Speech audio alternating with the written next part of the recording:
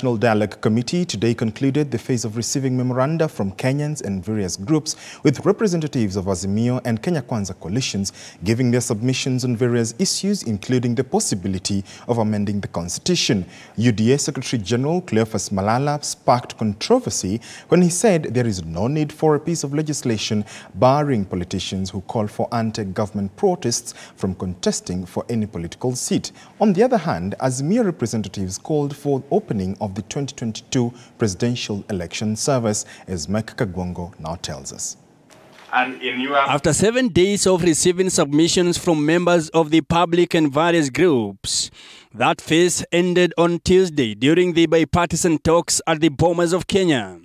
With Kenya Kwanza representatives now having a tough time when their Azimio colleagues in the committee sought to know how the government is planning to reduce the cost of living. That this office, if created or if entrenched in the constitution, is going to water down the power and influence of the office of the deputy president. And could this perhaps be the cause of the incessant anti-dialogue outbursts out there? We seek to strengthen individual parties as key pillars for strong coalitions in Kenya.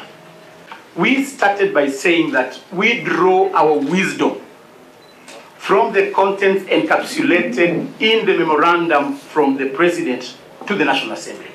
On the other hand, the Kenya Kwanza Brigade, led by UDA Secretary General Cleophas Malala, wants politicians who participated in anti-government protests that led to loss of lives and property to be barred from contesting for elective seats. They are also against the demand by the Azimio colleagues pushing for an audit of the 2022 presidential election results. We had an array of notes on this. But of course, due to time, we may have not done so much, but we stand for it, and this will help in to create liaison supervision, which is a pivotal role within the cabinet secretary and the cabinet. Yes, and that is a mandate that is given to the Independent Electoral and Boundaries Commission, and therefore, I think that goes without any opposition. That as Kenya Kwanza, we agree, and since we are a democratic country. Azimio leaders want the servers opened to ostensibly establish the winner of the presidential contest. Led by former Laikipia Governor Nderita Mureithi, they said opening of servers is a normal issue that should not be feared by anyone who has nothing to hide. We have demonstrated not only does the law require that the elections are evaluated and audited, we have demonstrated by figures taken from the IEBC portal itself. Parliament has been captured by the executive. And how did we begin this capture?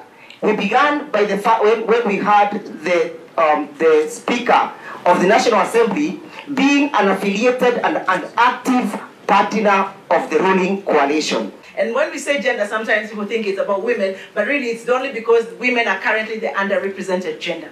So we're saying that that proportion should add to a variable that we are calling X, and it should be equals to the 34% constitutional requirement on the number of underrepresented gender in both parliaments. The opposition politicians also called for a reduction of prices of fuel and food items to save Kenyans from the prevailing tough economic times.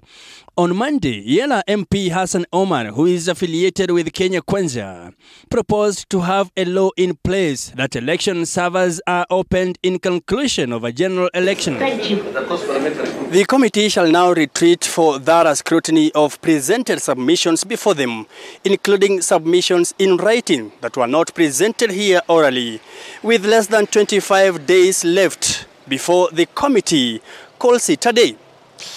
Mike Kagwongo, TV 47, from Bomas of Kenya, Nairobi.